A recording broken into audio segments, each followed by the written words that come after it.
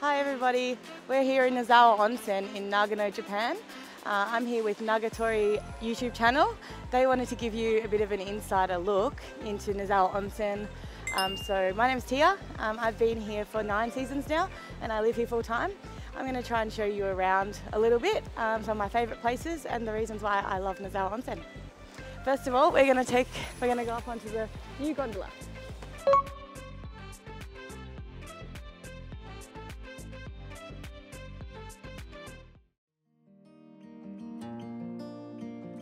So the coronavirus measures that they've taken for is that everybody has to wear a mask or a neck tube.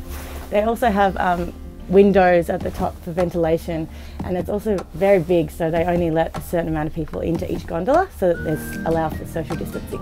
You can see over behind me, you can see Mount Miyoko over to the left.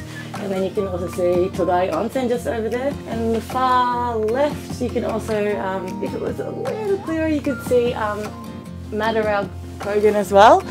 They're all ski resorts within 1 hour's drive, so you can also ride those from this point.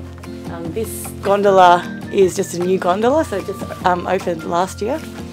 So it gives you a different viewpoint of all the mountains. Really nice view from here. It also runs in the summertime as well. Lots of people think that Nozawa Onsen is just a winter resort, but summertime is also so beautiful. They run the gondolas for the mountain biking, so people can take their bikes up and then they do mountain biking courses all the way down. So if you're ever around in Japan in the summertime, highly recommend to come to Nozawa Onsen then as well. Okay, so we just got off the Nagasaka gondola. The new gondola only takes 9 minutes to get to the top, which means that you have a lot more ride time per riding time of the gondola, so it's really good for if you want to get lots of laps in. We're going to go to the very top of the mountain, so we're going to take another 2 lifts to get to the top. Okay, so we've just made it to the very top of Mount Kenashi. It's 1,650 metres high. From this spot to the very bottom of the mountain is 1,000 metres vertical. So the run, if you took from here all the way down on the beginner run, it's about 10 kilometres long, so very long runs here in Nozawa. There's also different points where you can take more intermediate runs and expert runs as well. So I think it's really great for families or people skiing together at different levels. You can take the same route but all meet up at different places, or ride different places that meet up at the bottom. Unfortunately, the clouds have just come in at the top here, so you can't see, but this is usually the point where you can see from all around with a 360 view. So we're here on Skyline, which is one of my favourite runs. It follows the ridge all the way down from the very top to the bottom, and I really like the way that you can see the whole valley and the mountains of the view the whole way down. It's really beautiful.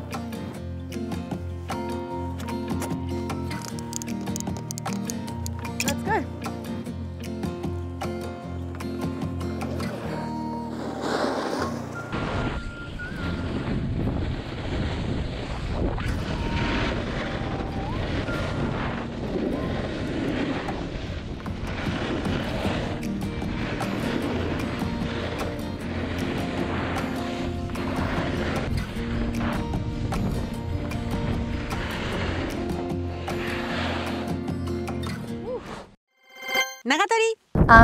So we made it to Buna. This is my favourite restaurant to eat on the hill because of the view.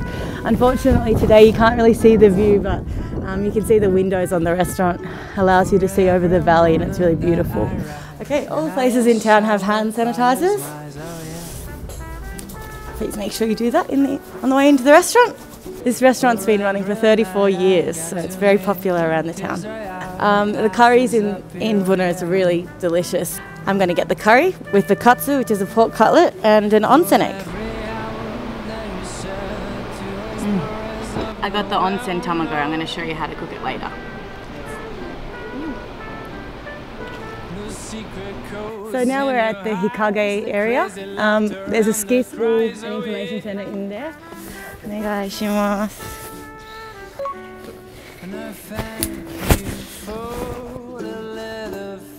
We're gonna take the lift now to get to the top of the zip line.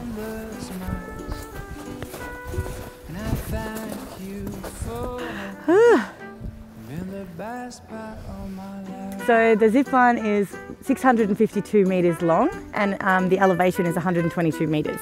So apparently you can get up to 72 kilometers on it. It's my first time, so I'm super excited. Okay. 3, 2, 1. Popes and kings have come and gone, but we're still going on the road,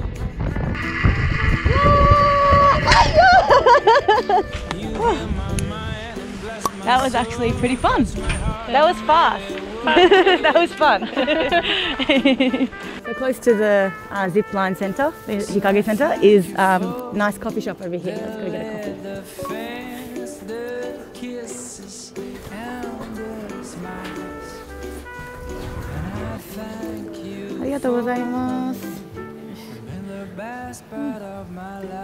So we're just at Shichirohei Cafe on Hikage. They also have a downstairs. They have a rental shop where you can rent your gear, and that means that you can leave all your gear up here, so you don't have to walk up and down the hill.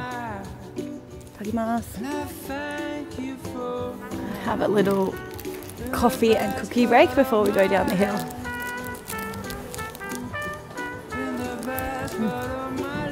So we're just been for the coffee, but we're at the Hikage Centre, and we're going to take the U Road down, which is a moving walkway that goes into a different part of town. So we're going to go take it now.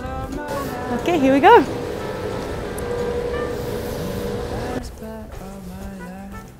So we made it to the bottom of the U Road, and now we're going to go have an onsen. So one of the best things about being in Nozawa Onsen is that after you ski or snowboard, you can have an onsen. There's 13 natural spring onsens in the town that are completely free. So we're going to take an onsen at this one, which is called Kuma no Te Arayu.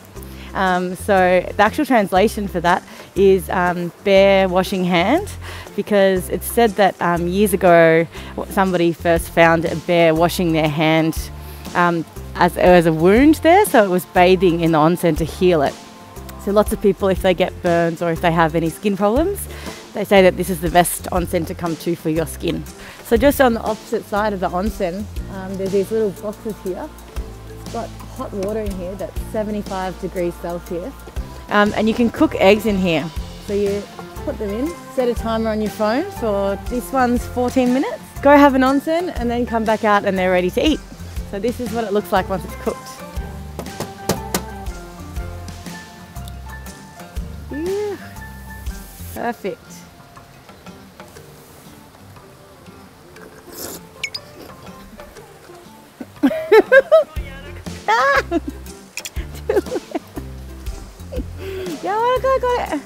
So, when you're inside the onsen, put your shoes on the rack when you step onto the wooden plate. And then each onsen will have a section like this, so you take all of your clothes off until you're completely naked, put them in here. This one's got blocks out so that not so many people can have it because of the corona at this time. And then once you're completely naked, you walk down to here, and on the side of the bath you use the bucket to wash yourself. And once you're completely clean, then you get into the bath. So both baths, this one has 2 baths. So one's a little bit cooler than the other one. This one's hotter than this one is. They change temperature depending on how many people have been into the onsen. But they range from about 43 degrees to 47 degrees.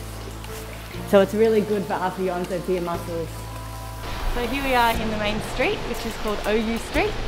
We're going to stop in and have a little sweet snack after our onsen. We're going to have age pan, which is fried bread with cinnamon. Here you go. Here's your popo latte and your kinoko age pan, deep fried bread. This is a very traditional flavor in Japan. It's called kinako. Kinako is a soybean powder. It's very commonly used in Japanese wagashi, which is Japanese treats. And then this one's a little bit more traditional for the western side, cinnamon sugar. Yum, and then we've got our popo latte, which is popo gyunyu, local sourced milk. going to start with this one.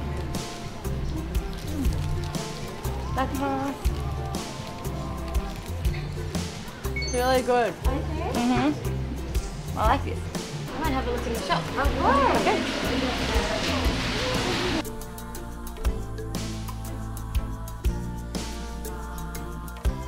Nagatari. So now we're in the main street. We're in the main street again where we just had the buns. On the left we've got a supermarket. This is the main supermarket in town.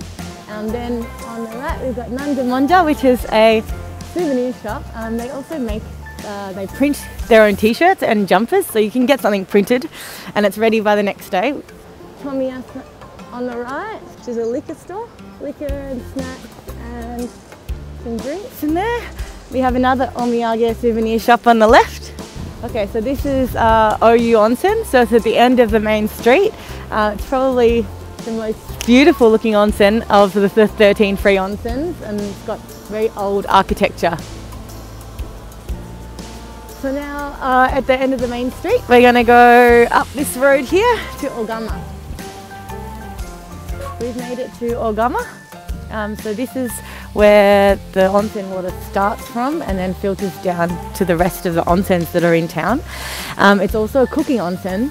It's for locals only to do, but people come and they use the really hot water to do just like we did before with the eggs, or they'll do the nozawana here as well, or different vegetables, whichever that they do. They rope it off for locals only so that people don't get caught thinking that it's a normal onsen, because this one's actually at 90 degrees, so it's a little bit hot to get into. Okay, so now we're going to start from showing you some restaurants for dinner, but first of all we're going to stop at Ivy for some cheese and wine.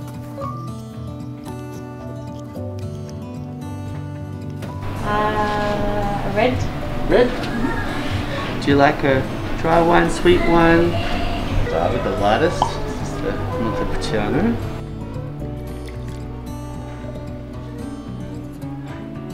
This next one is a Nero Diavola. It's a Sicilian red. It's a little bit bigger than the last. The last of the pouring wines. This is the biggest of the three for sure. This is the Syrah Malbec. Maybe can I take that one, please?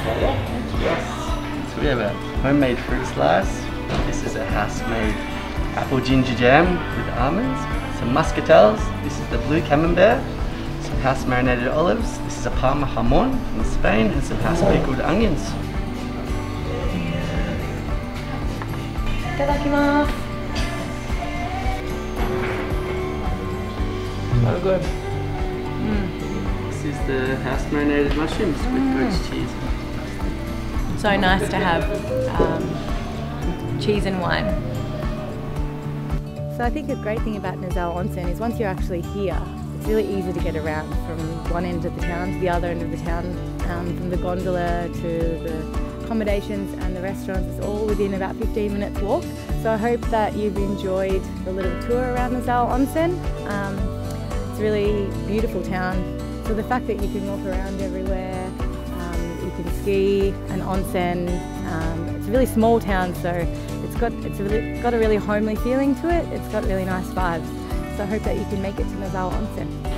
In Nozawa Onsen, there's so many good restaurants that you can eat at. There's really good Japanese local restaurants, but you also have a bit of international food like this. So you've got lots of other restaurants that you can choose, a big variety that you can eat. I hope that today's been a good example of what a day in Nozawa Onsen looks like for you.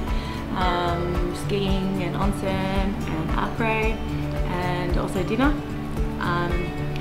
Yeah, thank you for watching Naga-tori YouTube channel. If you like it, please press like or subscribe to the channel. Thank you.